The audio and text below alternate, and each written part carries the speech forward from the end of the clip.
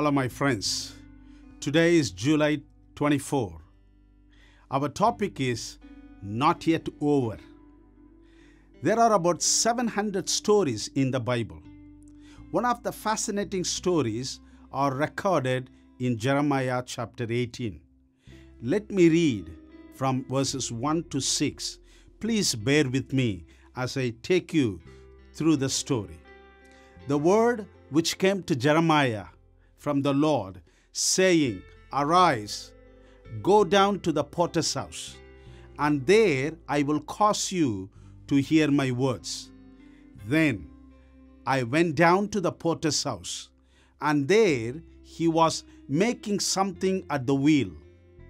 And the vessel that he made of a clay was marred in the hand of the potter.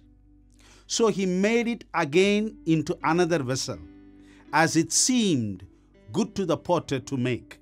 Then the word of the Lord came to me, saying, O house of Israel, can I not do with you as this potter?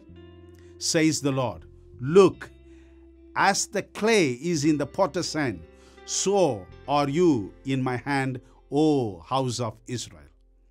My friends, the clay thought it is over. That's it. I am marred, broken. But the potter recreated and made the clay an expensive and precious vessel. You may think you have to die in this sickness. You may think you should have to struggle in this challenge.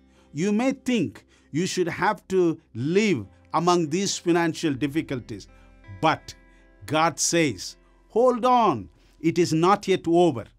My time begins when you think your hope is ended.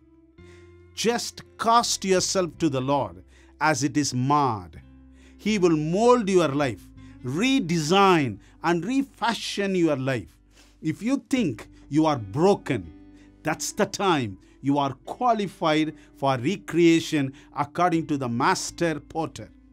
Never say, God has not seen you.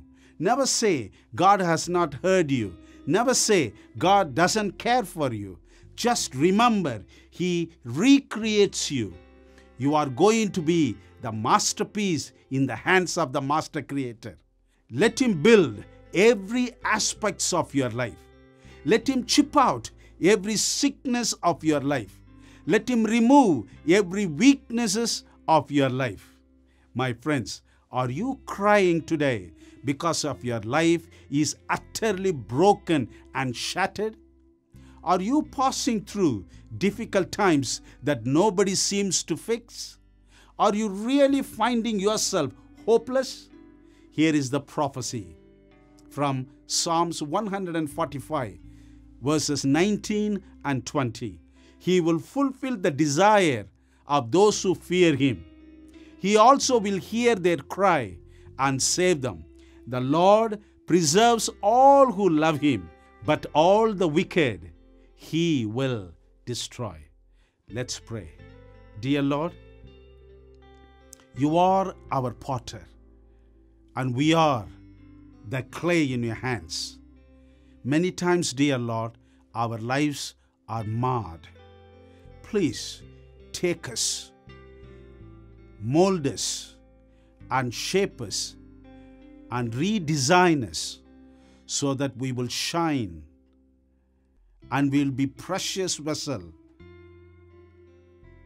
for Your cause. In Jesus' mighty name we pray with thanksgiving. Amen. God bless you.